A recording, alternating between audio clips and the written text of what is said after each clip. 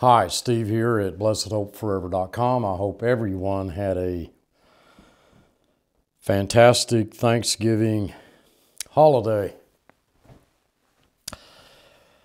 We've been studying together in our weekend studies, Galatians chapter 5, verse by verse. And in our last study, we were somewhere around the area of verses 21, 22. O foolish Galatians, who hath bewitched you that you should not obey the truth, before whose eyes Jesus Christ has been evidently set forth crucified among you? We spent a little time on that. A marvelous, marvelous statement by God the Holy Spirit that we ought to take note of. This only would I learn of you, received ye the Spirit by the works of the law or by the hearing of faith? Are ye so foolish, having begun in the Spirit, are you now made perfect? That's a passive voice, by the way.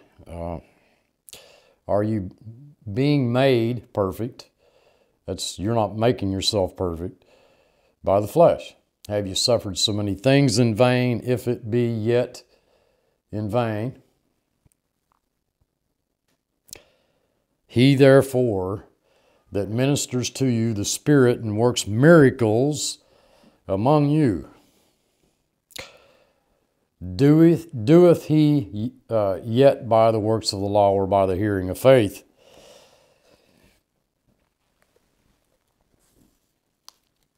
This is the Holy Spirit's grand treatise on law versus grace, this epistle.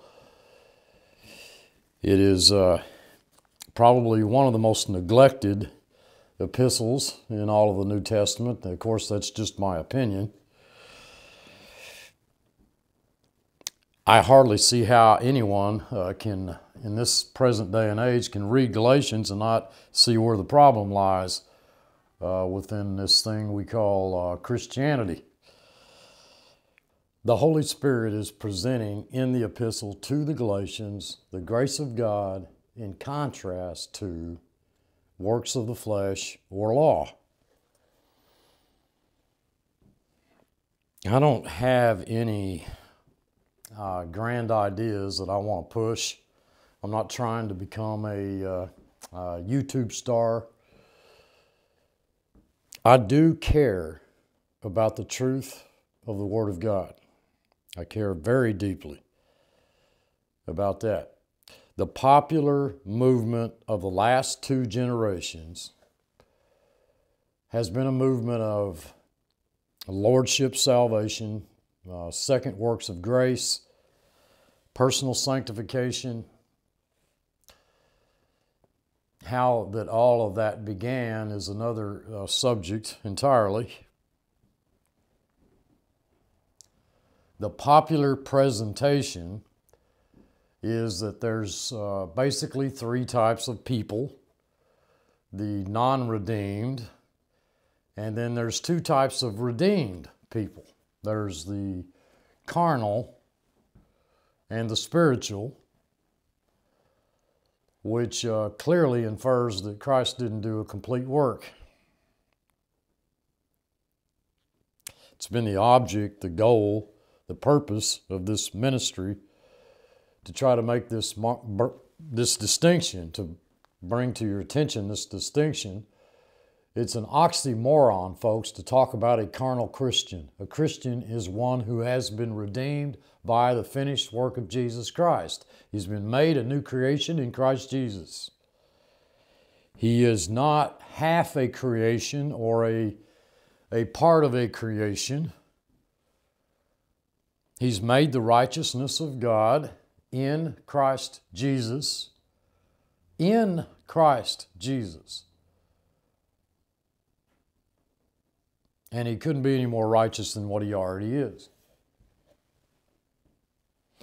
I am not in any way suggesting that there isn't growth in a Christian's life.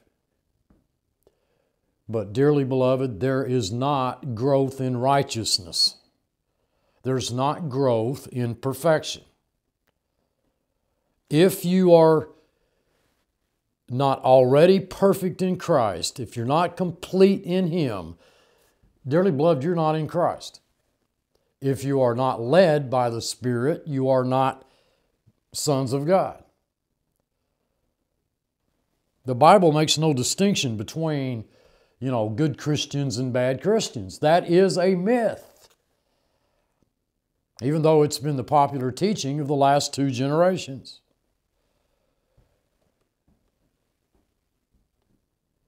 Multiplied millions have bought into the Lordship salvation lie. You're redeemed, now you have to do something more. Praise God, you're saved. That's a wonderful thing. Now, if you want to be sanctified, you got to get rid of that, pack of cigarettes in your shirt pocket.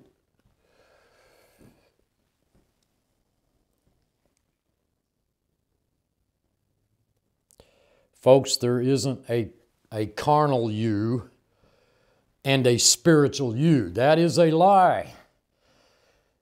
You are a new creation in Christ Jesus. Verse 18, if you're led of the Spirit, you are not under the law. That happens to be a passive verb. So the translators 400 years ago put of in there instead of in. I would put by. If you are led by the Spirit, you're not under the law. And I have no argument with your modern translation that probably has a by there. The passive voice would indicate, and grammar is so important, folks. The passive voice would indicate that the agent is the Spirit. The Spirit, capital S. So I'm led by the Spirit. Therefore, I'm not under the law. I'm not under the law. I'm not under law. Any given standard whereby, a righteousness is achieved or maintained on the human level. Now, I want you to go back to, if you would, go back to the 3rd verse of chapter 3. Are you so foolish? Are ye so foolish? Dearly beloved, you have to study this on your own. This channel is no source of truth. This book right here is the source of truth. Not what I say, not what I believe, but what this book says. And I read, are ye so foolish? And I think that that's most of the people I talk to, week after week. That's horrible. Where have we gone in our Bible study? I think I've mentioned this before. If you were to ask me to describe in one sentence the average Christian that I meet, I'd say he's a person who knows exactly what he believes and can't support it with the Scriptures.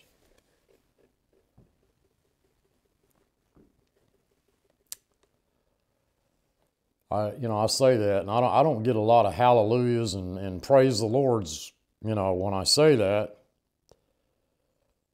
You may be sitting there, standing there, wherever you're at. You may be there feeling dumbfounded. It just doesn't exactly cause Christians to jump up and down with joy. I don't know why it doesn't.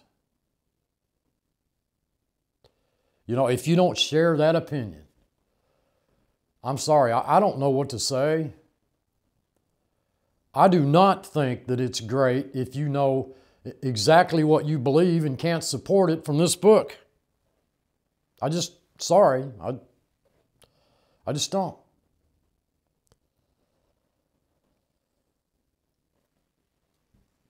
Dearly beloved, I want you to know the Word of God. Are you so foolish, having begun in the Spirit? And now that's an aorist active. Having begun in the Spirit. Having begun in the sphere of the Spirit, are you now made perfect by the flesh? The being made perfect is a passive. Now that passive is interesting. Because if the I there, that's you, is both carnal and spiritual, then it can't be a passive verb. If that's your flesh, the I of your flesh, then that's an active verb. You're being made perfect by your flesh. But the text is saying clearly, are you so foolish, having begun in the Spirit, do you think perfection comes from the flesh? And that's most Christians that I meet. That's most Christians that I speak to today. I listen to one individual whom I consider to be probably one of the best Bible teachers in the world today. And his statement was that if we do not obey the law of God, we will not be sanctified. You've got to be kidding me.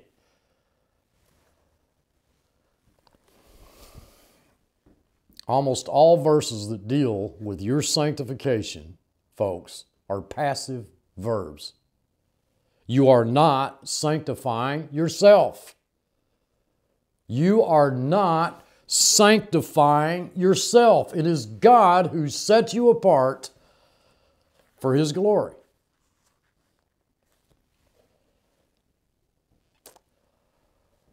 Much of modern Christianity has caused us to so concentrate on the flesh, they have little awareness of the person and the work of Jesus Christ. Is it my responsibility to tell you folks out there, all of you wonderful people from all types of backgrounds, tell you how to live, how to pay your taxes, how to live with your wife, how to raise your kids, or to preach the Word of God, which is the revelation of the person and work of Jesus Christ? People led to believe that their confidence is in the flesh, not in the Lord. Are you kidding me?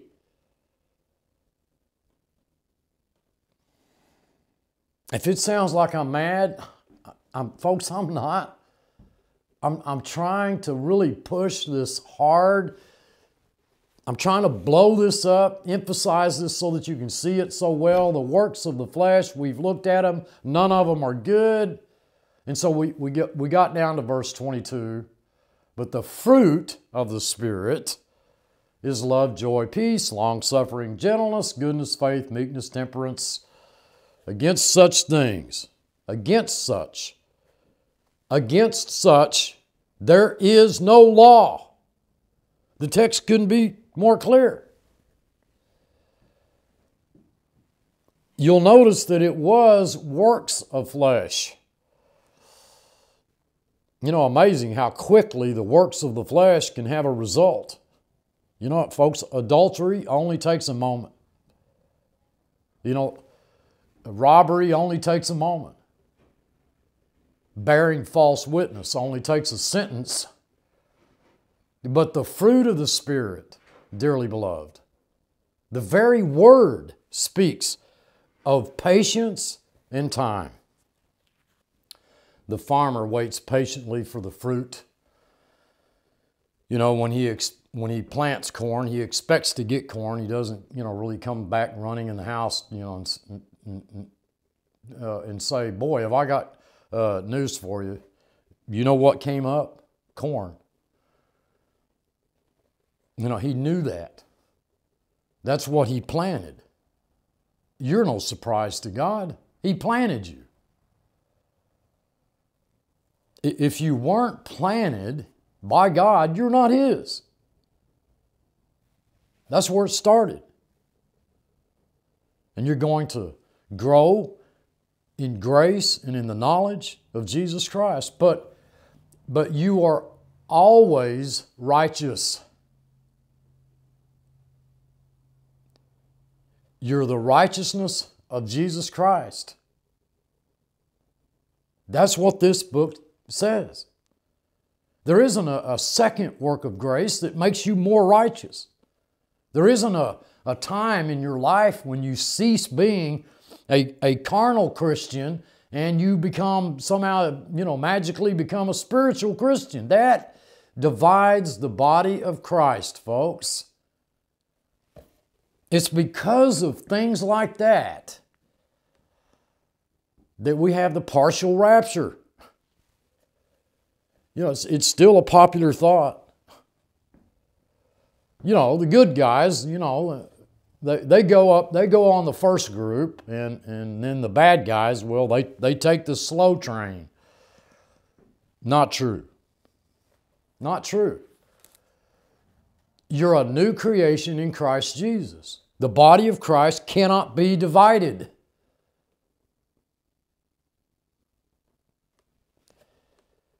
If you tell me that we in Christ Jesus have a free will to choose the walk of the Spirit or the walk of the flesh, I'm sorry, folks, I won't believe you. Because I have to remind you, I have to tell you, bring you back to Romans chapter 7, which disagrees with you.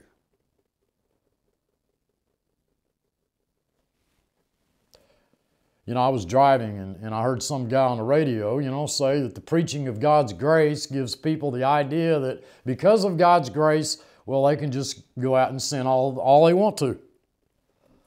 And I almost went off in a ditch.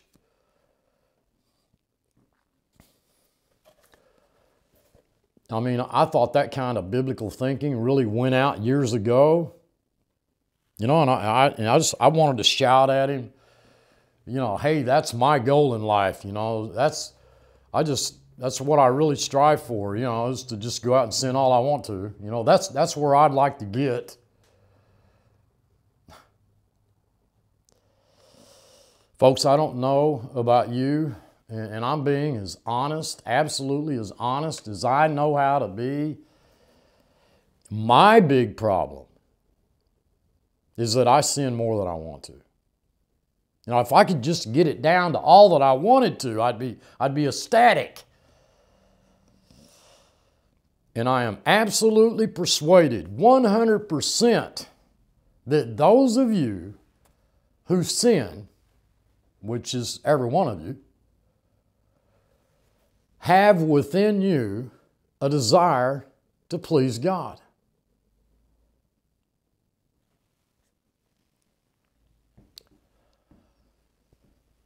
Dearly beloved, if your love of the Lord is not a sufficient motive, and you listen to nothing else from here, this pulpit this morning, let me tell you, if the love of the Lord is not a sufficient motive, law isn't.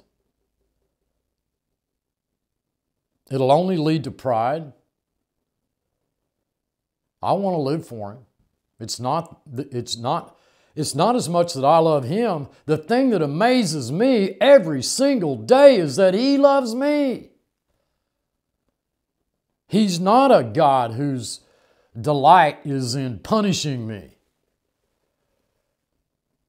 He's not a God who has a doll of my image up there, that He likes to stick pins in.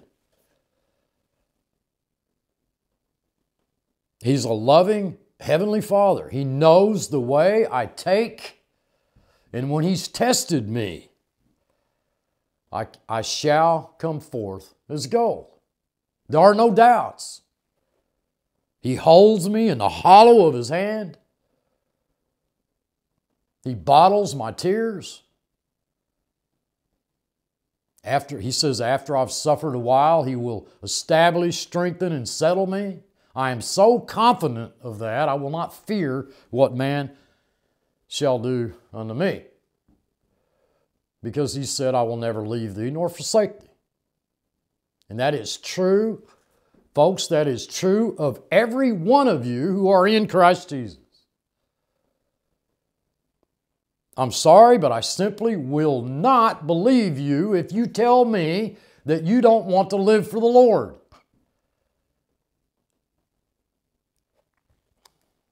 I think the greatest thing in the world would be to look my Lord in the face and realize that I am never, never going to sin against Him again.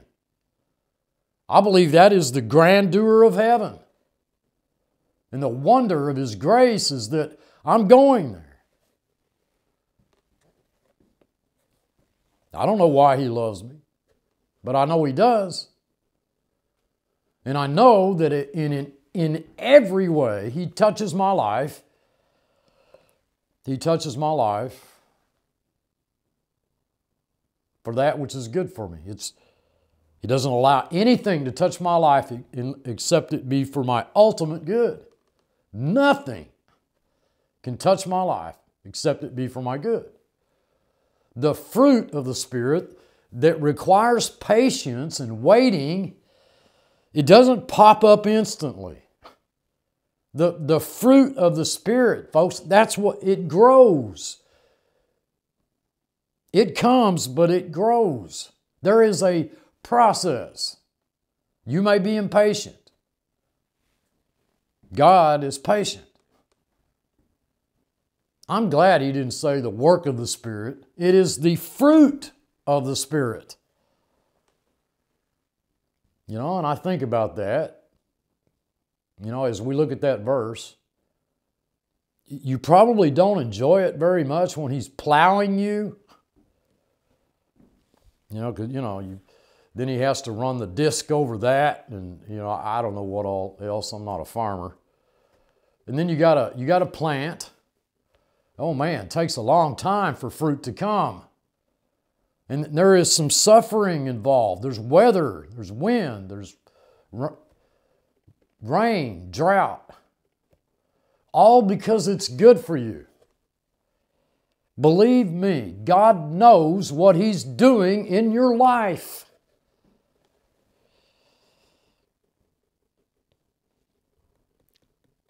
I know we always want to know what He's doing. Every moment. It seems like we want to know where we stand in position, in our relationship to Him. The Holy Spirit, folks, is very precise in pointing out that our life is not a walk of works, but we live in grace. We live in it. We sing of the marvelous grace of God.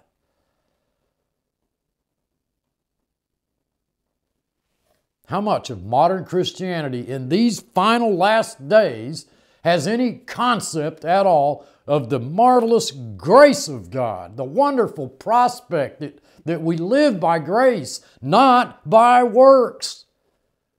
We've gone through 5 chapters. We saw this in the very first chapter. It is so common and so easy to rationalize that we as Christians must do something. Oh man, we just got to do something. The problem is that Christian responsibility and that responsibility that accrues to us because we are members of God's family, the household of God. We are His children. And since we are the children of His household, there are certain responsibilities that accrue to us. No one's going to deny that. And it's very, very easy to make the next step and say that to engage in those responsibilities is necessary if we are to be redeemed. And then without even realizing it, folks, we then insidiously add to the finished work of Jesus Christ some necessary work of the flesh in order to be redeemed. And it's easy. It's so easy to build that, from logic. It's human logic. Oh, but Pastor Steve, oh man, one thing God can't do is force us to love Him. And somebody yells out, hallelujah. Now give me the passage of Scripture for that. He forced you to love Him because He first loved you. human logic would say, well, if we're the children of a king, we've got to do something. I heard that for much of my life. I'm sure many of you out there have as well. Where is the verse of Scripture that says my eternal life, my sonship, my righteousness is based on anything I do? If it is, then it's not a grace. I'm crucified with Christ, nevertheless I live, yet not I, but Christ liveth in me, and the life which I now live in this flesh, this treasure in an earthen vessel, I live by what? My own works? No. I live by the faithfulness of the Son of God. It's not even by my faithfulness, but the faithfulness of the Son of God, who loved me and gave Himself for me. That is a life of grace. And our epistle has said, "O foolish Galatians," and I can't help but think of that verse.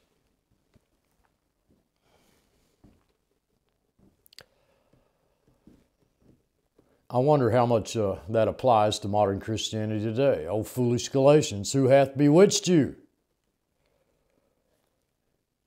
that you should not obey the truth?"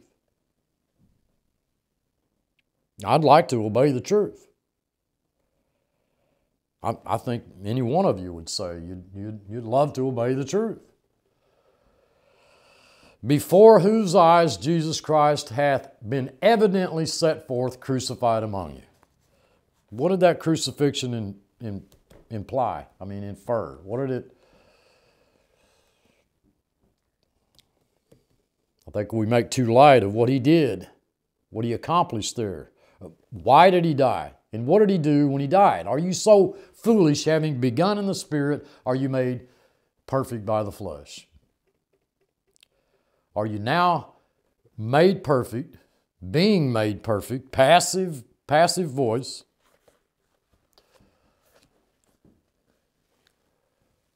and the Holy Spirit, dearly beloved, the Holy Spirit of God, think, the Holy Spirit of God calls that foolishness. At the moment, we're in about around the 22nd verse of chapter 5. The Holy Spirit has presented a powerful thesis that we are redeemed by the finished work of Jesus Christ and by nothing we do. Nothing. I may have said this every week for the past 8 years. Maybe some of you getting tired of hearing about it, but you are not redeemed because you believed. You're not redeemed because you received. You're not redeemed because you repented. You're not redeemed because you were baptized or any other thing that you can think of. We're talking about redemption. You are redeemed for one reason, or one reason only. Jesus Christ redeemed you. You didn't ask Him to. You're not redeemed because you asked Him to. You're redeemed because if you were not already redeemed, you wouldn't even have the ability to ask Him to. You're redeemed because God paid the price for His own family. That's why you're redeemed. You're a member of His family. If you weren't redeemed, you couldn't believe. If you weren't redeemed, you couldn't receive. And if you weren't redeemed, you couldn't walk with or in the Spirit or by the Spirit. You couldn't walk by the Spirit. And that is the thesis the Holy Spirit has made right here. For those of you who really care about what this book says. And now we've come to the argument that those Judaizers who have said, now I'll call them Judaizers, that's what everybody else does. You know, the term simply means that a Christian is now asked to go back under the law.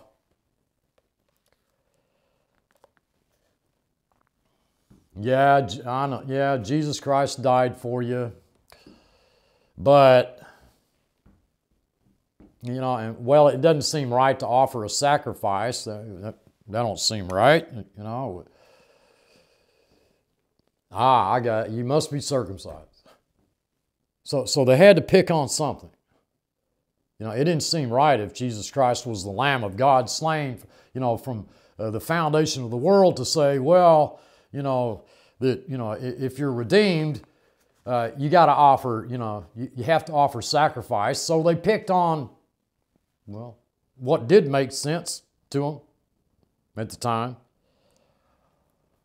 You got to be circumcised.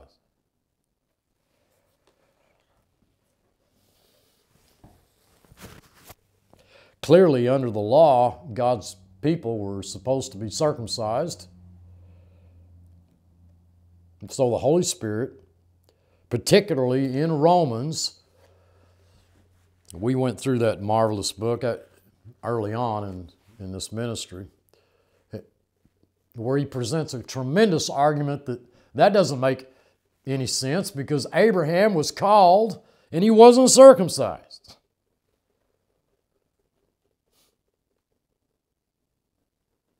Abraham was made righteous, and he wasn't circumcised. Circumcised after that, but that's what they picked on. Got to add something to what Christ did. Today, we don't pick on circumcision. Normally, people pick on baptism. I think that's, you know, baptism. That's what that replaced circumcision. Normally, baptism, church membership, confession, the acceptance, who knows what. But something the flesh must do for redemption. And the whole thesis of our present study is that the flesh does nothing for redemption. Nothing. Big fat zero. Nothing. And in our present context, we've looked at the fact that there's a conflict between the flesh and the spirit. We see the same conflict in Romans chapter 7. Grow in grace and in the knowledge of Jesus Christ our Lord. That's what the text says. But that growth is not in righteousness. You're not getting more righteous. Dearly beloved, you're not getting more righteous. If you're getting more righteous, then you are not now the righteousness of God in Christ. You who were made sinners in Adam, or by Adam, were also made righteous by the obedience of Christ.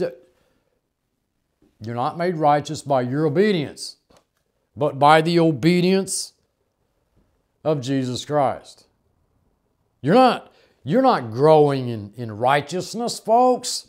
That is a myth. That's a lie. You're not getting more righteous every day. Sorry. I've got some great news for you. You can't get any more righteous than what you already are. There are not two kinds of Christians. Some who are a little bit righteous, some who are more righteous. You know, and then, well, I guess you got three categories. And then there are those who are really super, super duper righteous. You know, all of you who are new creations in Christ Jesus are as righteous as Jesus Christ Himself. He was made sin for you that you might be made the righteousness of God in Him. And that's what you are. And that is not a growth process. You who are now righteous are growing in grace and in knowledge of Him. You're not growing in righteousness. It's a fruit and it's perfect. Perfect tense. And the fruits of the Spirit are there. They're enumerated. You can read them. Love, joy. Folks, that ought to bear you up in every aspect of your life. This is the fruit of the Spirit. It doesn't matter what I go through because I'm the child of the King. Meekness, temperance, against such there is no law. No law. No law. Folks, there's no law against love and joy and peace, long-suffering, gentleness, goodness, faith, meekness, temperance, self-control. The law was made, guess who? The law was made for sinners. You're not a sinner. Oh, Steve, I'm a sinner saved by grace. No, you're not. The law was not made for a righteous man. That's what you are. 1 Timothy. Are you righteous? If you say no, then folks, I'm sorry to break it to you, but you're not redeemed. You can say you're not righteous. God says you are. If you're a new creation in Christ, I don't know whether Christ died in your place or not. I'm glad I wasn't made privy to that information. I do not believe for one moment that you can advance one verse of Scripture that says that He died in every person's place. No. Folks, dearly beloved, listen to me. All we, like sheep, have gone astray. The Lord hath laid on Him the iniquity of us all. Not all, us all.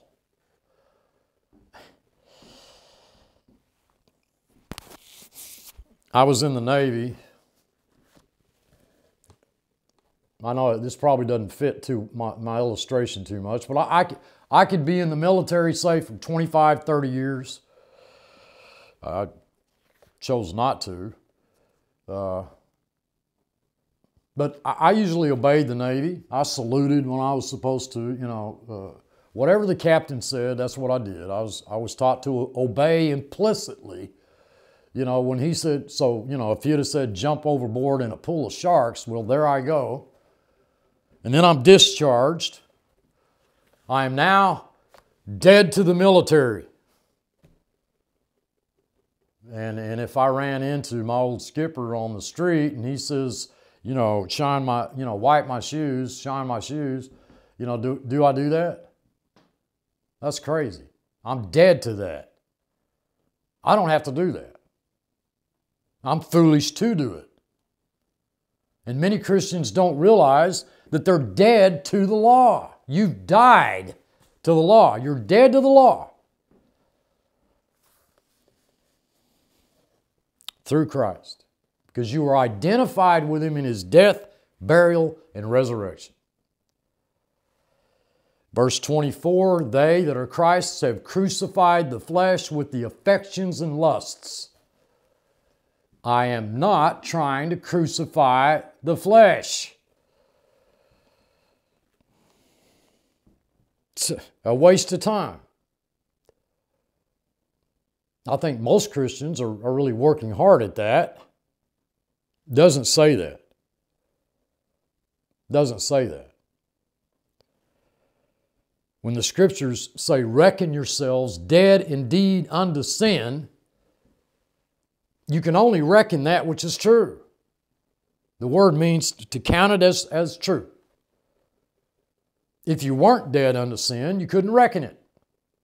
Where do you get the idea that verse says that, well, if you don't reckon yourself dead indeed unto sin, then you're not dead unto sin? I couldn't reckon it if it isn't true. I reckon that 2 plus 2 is 4. Why? Well, because I was taught that in grade school. Because 2 plus 2 is 4. Well, I'm trying to reckon, Pastor Steve.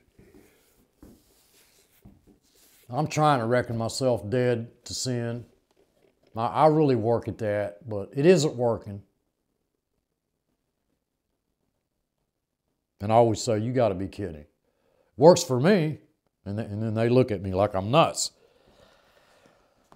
Reckoning doesn't stop the sin. It's not why you reckon. You reckon because you can't stop the sin. What God says is counted as true. The fact that you are dead to sin. You couldn't reckon it if it isn't true. Romans 6:11.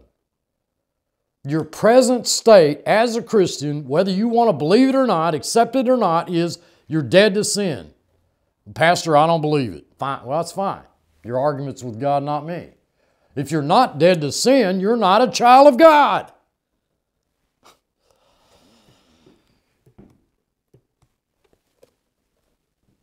You died with Christ, you were buried with Christ, and you rose with Christ. Therefore, your flesh is crucified with Christ. They that are Christ's have crucified the flesh. Okay, that's our text in verse 24.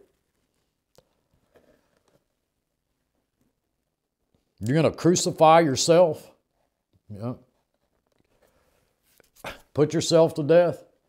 Folks, self-crucifixion is a pretty difficult way to commit suicide. Essentially, it's impossible. You didn't crucify yourself. You're not crucifying yourself. Flesh was crucified because you were intimately identified with Christ in His death. You know, when we went several years back, when we went through Romans, I tried to point out when Jesus Christ was on the cross, your name was there. My name was there. He knew everyone intimately in whose place He was dying. We died with Christ, we were buried with Christ, and we rose with Christ. How often do you hear that even talked about today? It's a marvelous truth. We walk by grace.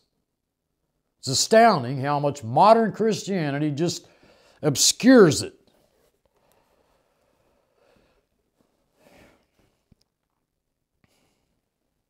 I sat in this youth class years ago. I think it was back in the 90s.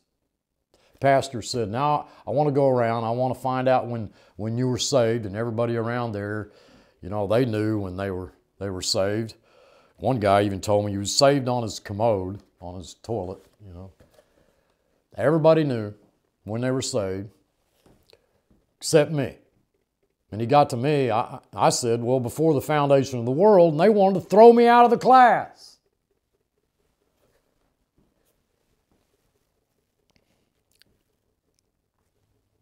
I think it's wonderful that I was redeemed in Jesus Christ before God ever laid the foundation of this world.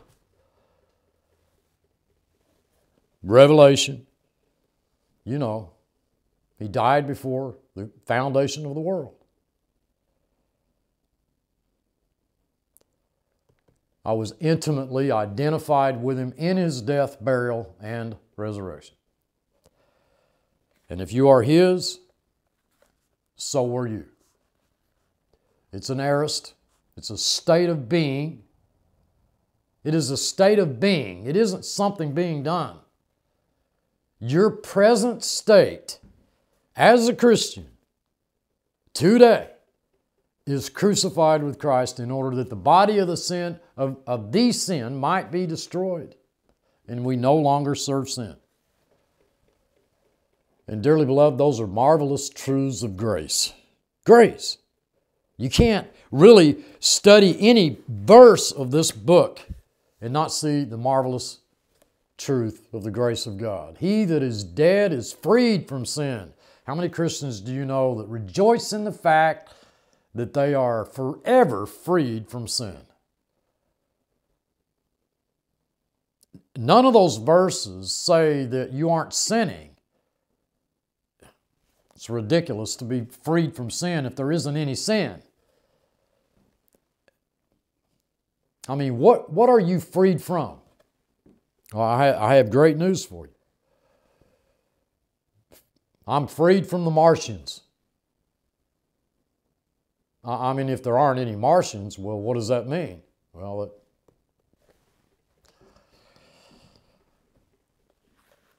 of course there's sin, but you're free from it. You're dead to it. Is that the way that you rejoice in your walk in grace? These are Romans 6 verses. If we be dead with Christ, then we believe that we also shall live with Him. If we died with Him and were buried with Him, then we rose with Him. We rose with Him. How often do you hear that? That when Christ rose from the dead, we rose with Him. How often do you hear that? And yet that is a bedrock truth of Scripture. Much more than being redeemed or reconciled by the death of Christ, we shall be saved by His life because we rose with Him and we live with Him. Our deliverance is in the life of Christ. Our redemption is in the death of Christ. I'll be saved by His life. Because He lives, I'll be delivered. They that are Christ's have crucified the flesh with the affections and lusts. Marvelous, marvelous truth.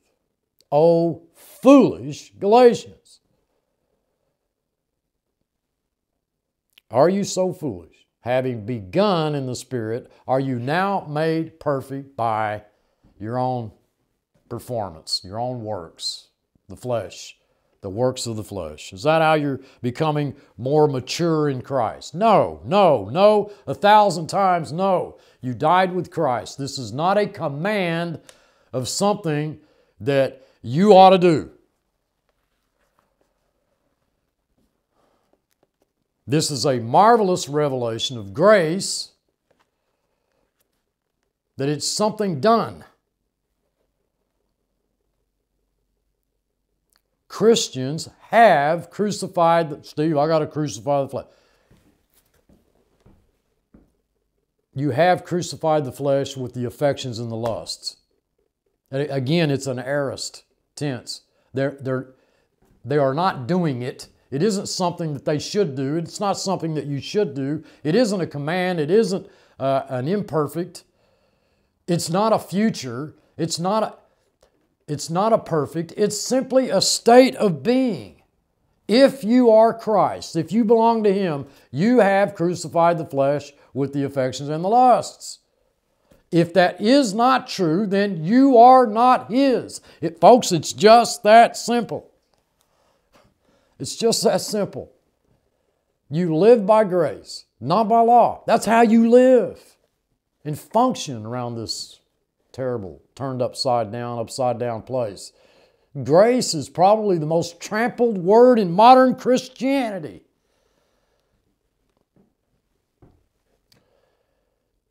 If you're Christ, if you belong to Him, you died with Him, you were buried with Him, and you rose with Him. Praise God, sin shall not have dominion over you. The motivation that drives your life is love, folks, not law. It's the whole basis of the epistle. It's not law. It's love.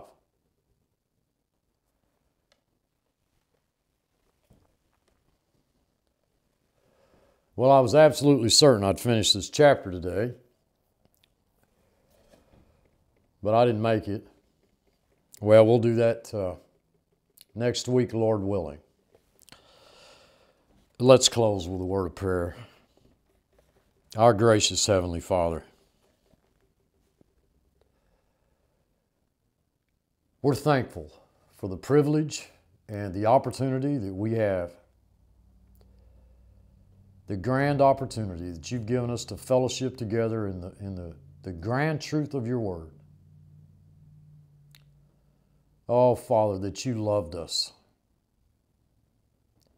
bought us, redeemed us, and made us the righteousness of God in Christ. May that truth, may these truths grip our hearts, that our love for you be the drive of our life. Strip away that which was said here that was foolish, ignorant, which is not in agreement with your word, but open hearts and minds to the grand truths of grace. In Christ's name we pray. Amen. Lord bless you all as we await Him. Rest in Him. Until next time, this is Steve. Thanks for watching.